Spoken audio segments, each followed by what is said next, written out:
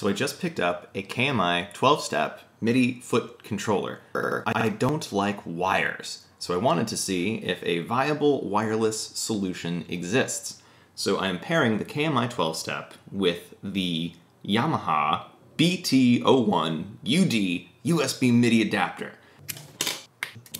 Yay! So in a perfect world now, I could just open up Audio Bus, connect the MIDI input, which would be Bluetooth connections. I have mine right now named as UD-HAM, and then let's say the Model D. Now in a perfect world, I would just be able to start hitting triggers and notes would play.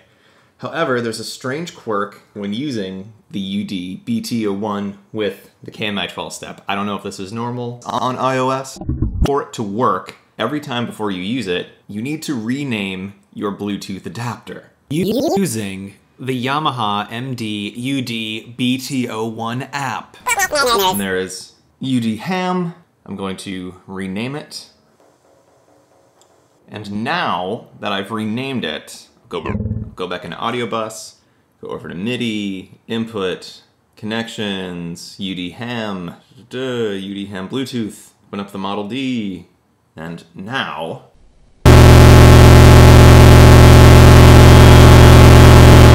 so there's a fun little hyper-specific iOS audio device, Quirk.